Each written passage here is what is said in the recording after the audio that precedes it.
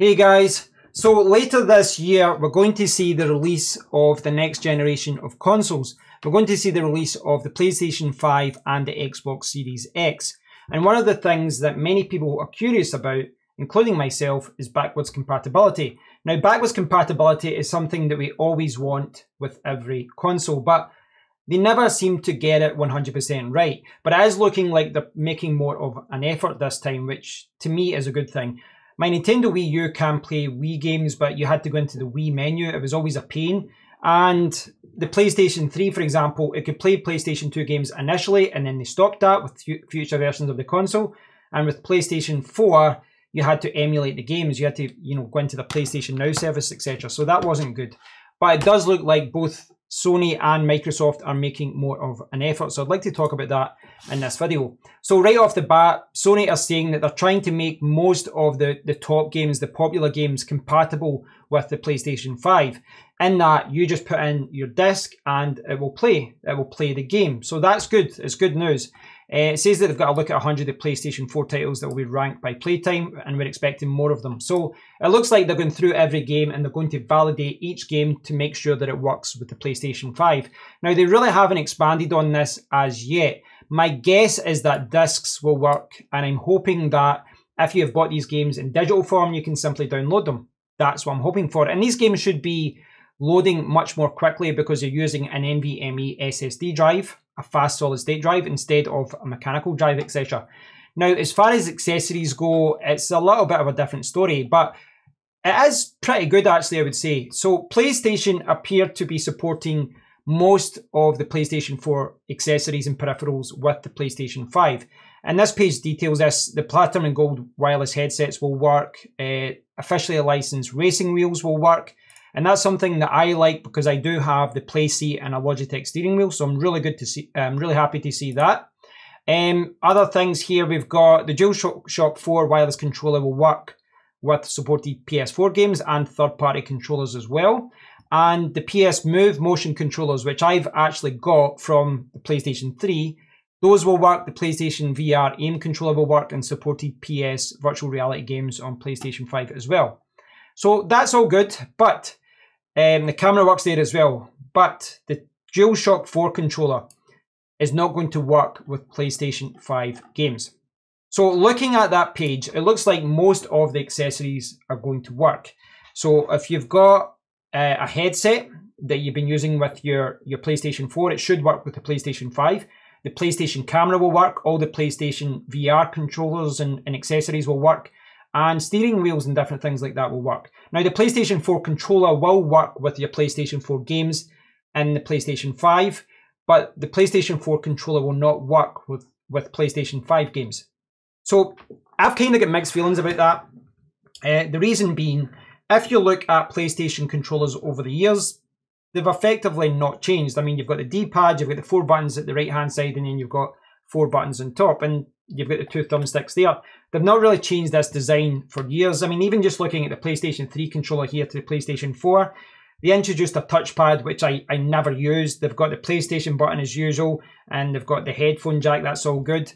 But what I would like to see is some sort of disclaimer that you can use it, but just explain that you're not going to get the full experience. Because for me, I would like to be able to play with the PlayStation 4 controller on the PlayStation 5, even if it's just, when friends are around and we've got a third or a fourth player.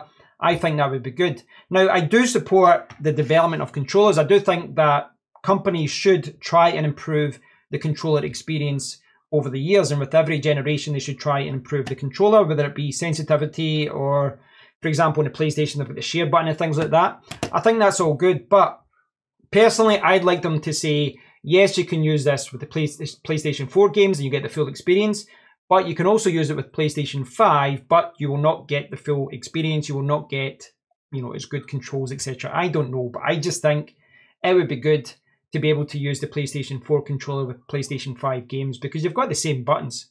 But it doesn't look like that's going to be the case. It looks like you're going to have to buy some PlayStation 5 controllers if you want to play PlayStation 5 games. That just seems to be the way it is. Now, onto the Xbox Series X. I think Microsoft are handling this a little bit better. I think Sony's doing a good job here, certainly compared to what they've done in the past. But The Xbox Series X, they are looking to have thousands of games at launch, and what they've been doing is going through a lot of these older games, Xbox One games, and they're trying to make it compatible with the Xbox Series X.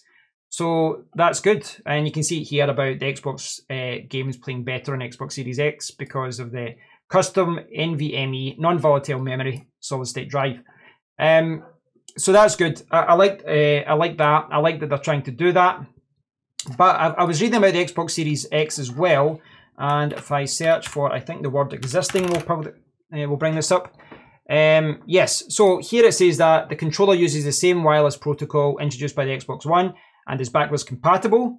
Existing Xbox One controllers will also be compatible with the Xbox Series X. So that's good. Now, I've read a few other articles about it, but it looks like Microsoft are, so far, they've got more games that are going to be backwards compatible, and it looks like all accessories are going to be backwards and future forward compatible.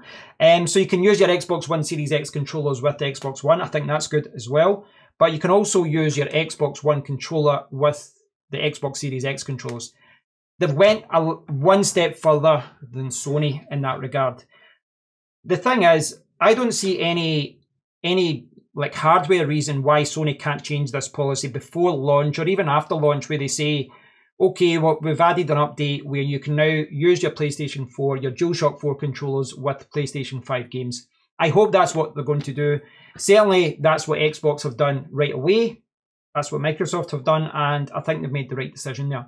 They should give people the opportunity to buy the new controller, but they should also let them use their older controllers as well. It just makes sense, and it saves a lot of hassle. You've got these controllers anyway, but we'll see what happens. But as far as backwards compatibility goes, it looks like they're trying to convert most of the games and add support for them. So you might have to download some updates so that they are compatible with the next generation.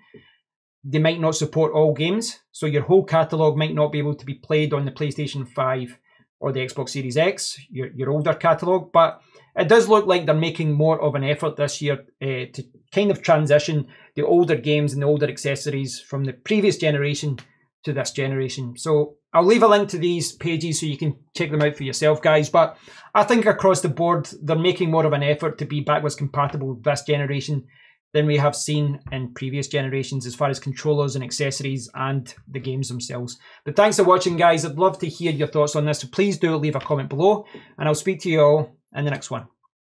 Take care.